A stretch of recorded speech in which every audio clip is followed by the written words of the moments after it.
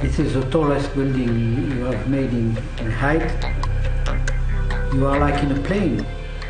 I think some people have the feeling they are the king because they are higher. It is not a center of the city, it's not a project which you can see the same tower from everywhere. It is a project whose importance would be that it is addressing Central Park.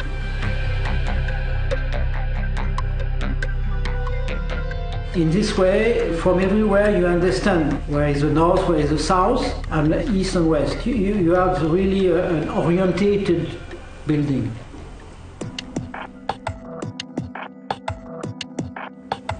The shaping of the building, part of it came from the fact that the site itself is not a square, it's not a rectangle, it's an angle. So I organized a series of curves, making like a cascade, which was a way to include every volume and to unify them. So the littler part on the side and the upper part on the main part of the building have the same dynamic of curve facing Central Park.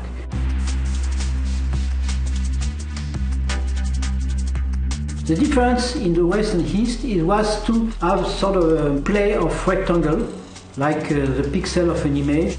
I said sometimes like the painting of Gustav Klimt, the Austrian painter, which would use some different color of glass, creating an animated facade, which express also that you have many floors, you have many people.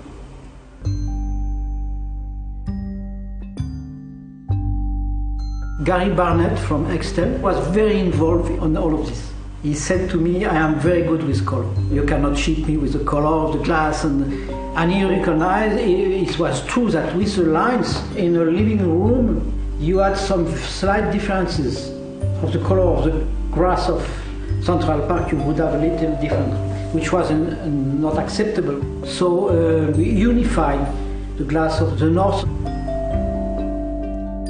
It's feeling good continuity, good achievement, and a sense of, I would say, gratitude to the city.